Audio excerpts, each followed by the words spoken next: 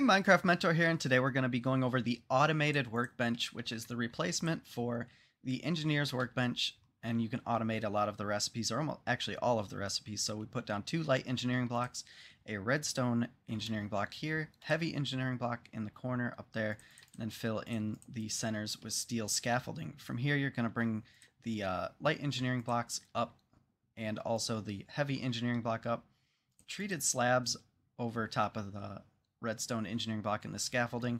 From here, we're going to put down conveyor belts in a very specific way. So this one has to be running towards that heavy engineering block.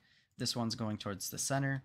Then this one's going towards the outer block, and the same thing for this one.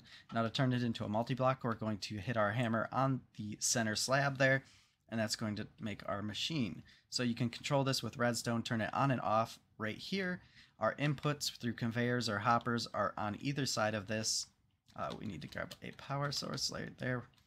Power it right above the inputs on this orange block like that. You got to shift click it. So what this one does is allows you to create any sort of recipe from the normal workbench, but do it automated as long as it has the materials to do so. So we're going to put that in there, and we're going to select one of our metal castings, which is the one that makes plates. And then we can either import our items, we're just going to throw them up in there. And to make these plates, we need steel plates and wire cutters. Now this one should automatically start producing these if it has the proper items. So you can see it kind of working right now. Very cool animations to this. Now you can either place a chest right here and it'll automatically put those into the chest, or you can run a conveyor or anything like that to pull the items out and store it.